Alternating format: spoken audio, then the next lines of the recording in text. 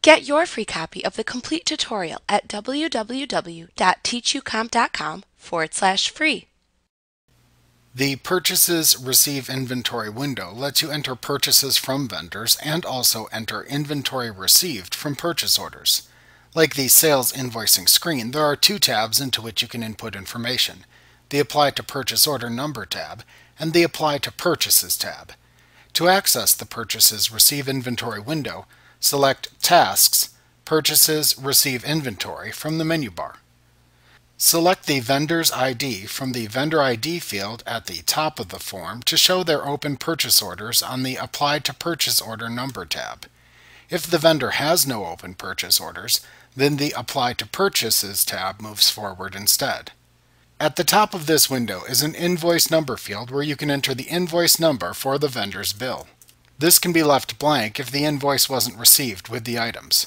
Just make sure that the Waiting on Bill checkbox is selected instead. Enter the date of the vendor's bill into the Invoice Date field. You should also see the vendor's name and address and your name and address at the top too. If the received shipment is fulfilling a purchase order and you are using the form to indicate you received inventory, the account is assigned on the purchase order. For all other purchases, it defaults to the last AP account used on a purchase transaction. You select the Apply to Purchases tab to enter purchased items that are not associated with a purchase order.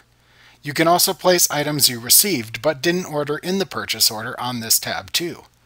When a vendor without open purchase orders is selected, this tab automatically appears. Here you enter the quantity, item, description, general ledger account, unit price, and amount for the items you purchased or received, in addition to the items shipped from a purchase order.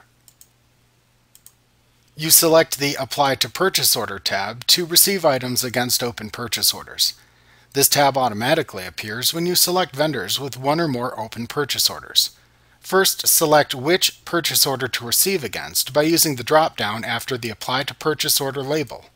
All open purchase orders for the selected vendor appear here. This tab shows the items ordered in the selected purchase order, the number remaining to be shipped, the number received, the description, the general ledger account, the unit price, and the line item amount.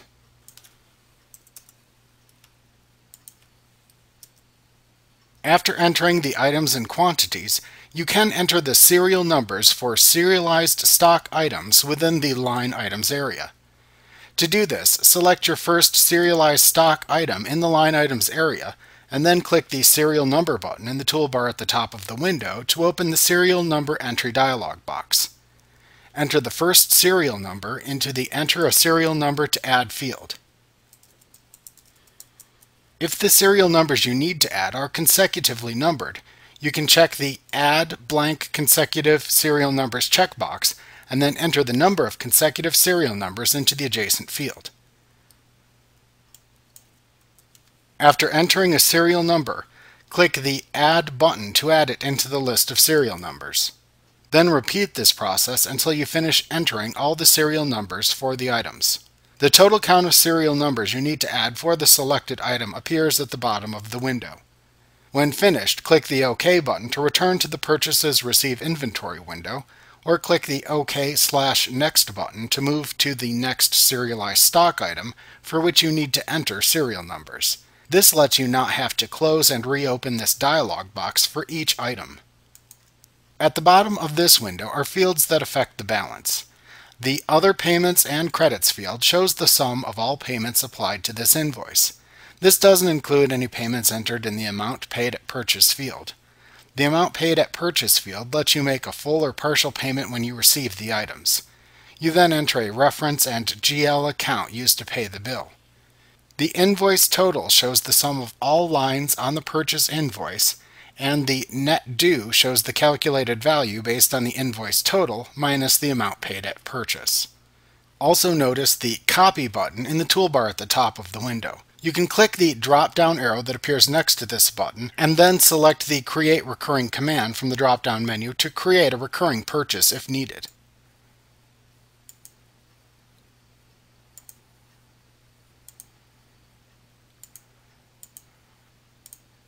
For any purchases that you choose to make in a recurring manner, You can create the purchase once and then have it recur in this and future time periods by selecting the frequency with which to automatically have this purchase recur in the Create Recurring Purchases dialog box.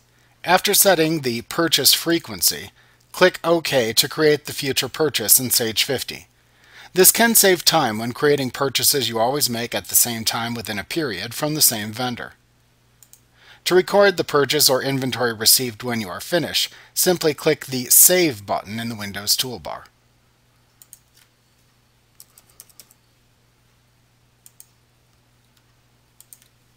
Like what you see? Pick up your free copy of the complete tutorial at www.teachucomp.com/free.